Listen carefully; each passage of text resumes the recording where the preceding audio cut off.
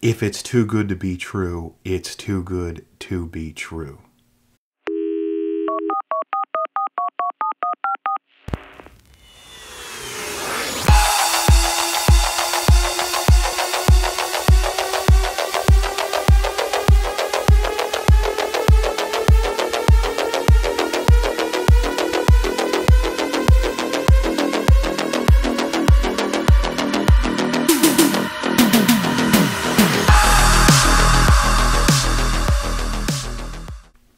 Hi everybody, thank you very much for joining me on the Charleston Pinball Arcade channel here on YouTube.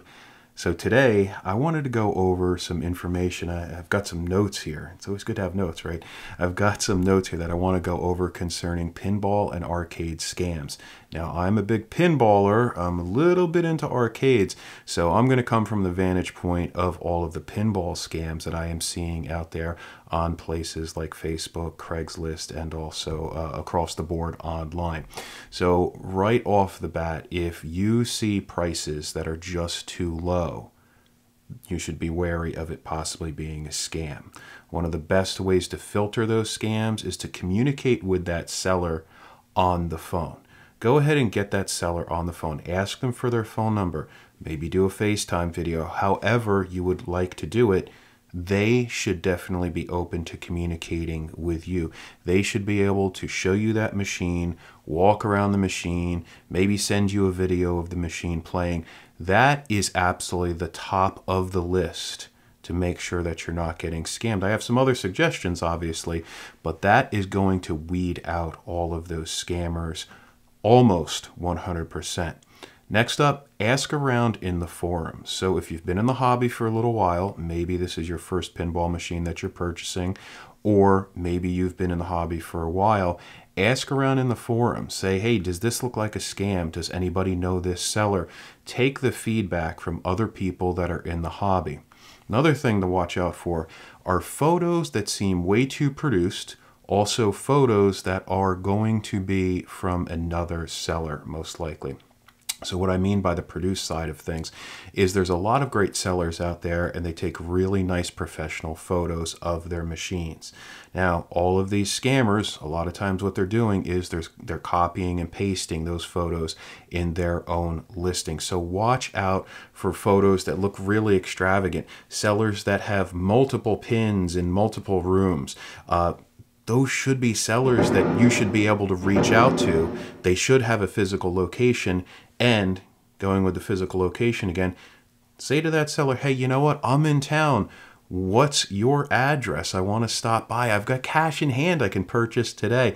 That really also helps to weed out the fakes that are out there. So there's several times where I have communicated with scammers and I'll say, hey, I live in your city. I don't even know what city they're in, by the way. I live in your city. I want to stop by today. What's your address? They'll either not reply to me, they'll either block me, or they will go ahead and reply, message me for more info. Guys, that right there most likely is a scam, okay? Another great way to watch out for scammers is to go to the manufacturer's sites. Look for the dealer list for the manufacturers or even call up the manufacturer. Maybe send an email to the manufacturer. So I'll use the example of Stern Pinball. If you go on to Stern's website, you're going to see the list of dealers that are approved throughout the country. Another great way, right here, YouTube, guys, there are multiple very reputable sellers in the pinball world that are doing YouTube videos on a routine basis. And they're selling the machines for what the machines should be sold for. You're not going to find 50% off pricing. You're not going to find brand new Addams families for $29.99. You're not going to find the Big Lebowski for $5,000. It's not happening. Well, I guess maybe if the machine was thrown off of a roof, right, Todd? So anyway, watch out for all of that stuff. It's really important that you take it the extra level. Don't just rely upon what you're seeing on a forum or maybe on some website that was just thrown together. Look for misspellings also. That seems to be another common thing for some reason. I'm seeing a lot of scammers where the words are just don't match. The spelling is an absolute mess. please watch out for that stuff. Now, as we look down the list here, also one of the big things that I want to call out is getting in your car and actually going there. So I mentioned about going to the physical location, but if you do have a seller that is, I don't know, an hour away from you, 2 hours away from you, 3, 4, this is a huge investment here. You know, you're talking about a toy that is, I don't know, $3,000, $5,000. Now, if you're into the electromechanicals like I am, you know, maybe a few $100s, but get in your car, press that gas, and go see the machine in person. You know, even if you make a day trip out of it, maybe take a family member, maybe take another friend, right? You know, make a day out of it and make 2 days out of it. Maybe stay over. You know, maybe you drive out, you check out the machine, you play it, and you're like, you know what, this really isn't for me. Oh, maybe you don't have a vehicle that you can fit it in. Not a problem. At least you see that machine in person, and then you can work out shipping arrangements with the seller. Also, most reputable sellers are going to have a shipper that they already work with. So ask them, you know, hey, who do you work with? What is the cost for shipping? And unless it's a brand new machine, typically, guys, you are going to pay extra for shipping. It is what it is. The shipping logistic companies that are out there, they're going to most likely charge $500, $700 for a machine, even if it only has to go a few states away. So please keep that in mind. You know, if you see an Addams Family for $5,000 and free shipping and also a 1-year warranty, probably not legit. All right. So look at YouTube, reach out to people on Facebook, watch for those scams out there. What I'd love for you to do is go ahead and put some comments in the box here on my channel. Let me know about the scams that you have seen. I love talking about these scams in the forums. You know, have you gotten scammed? You know, go ahead and share. You know, we've all gotten scammed in some way, buying things through our life, and we're even more vulnerable here in a hobby like this because these are big boy and big girls, for the ladies that like pinball.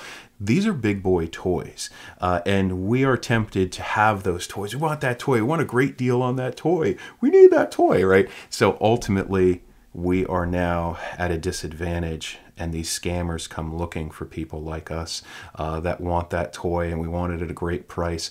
But stop for a moment, think it through, and use logic. Also, another thing to throw out there is bank wiring. There are some hobbies where bank wires are common. You know, just for example, maybe you're working with a jeweler that's selling Rolex watches or some other high-end watches. Sometimes bank wires are used for those transactions. But in this hobby, in my opinion, everything should be done by credit card or PayPal or whatever electronic payment can actually be tracked, and it is secure and safe, so if you don't get your item or something happens to it, at least you have recourse to get refunded, or obviously if it's going to be shipped, check out the insurance policies on those shipping agents and the seller, just in case. That's another thing. I'm going to do another video on that in the next few days here. I don't know what's going on with forklift operators and a lot of the shipping logistic guys out there, but there are so many machines that are getting ruined during shipping. It's been pretty rampant over the last few months in the forums, just seeing pictures of machines with the fork right through the side of the box. And guys, just another opinion here, if you happen to take a receipt of a machine that has been damaged and the box has been damaged, just make sure you check with who you're purchasing it from beforehand. I would suggest that you refuse the shipment, and then you can get into getting that machine back or getting one that doesn't have a fork through it.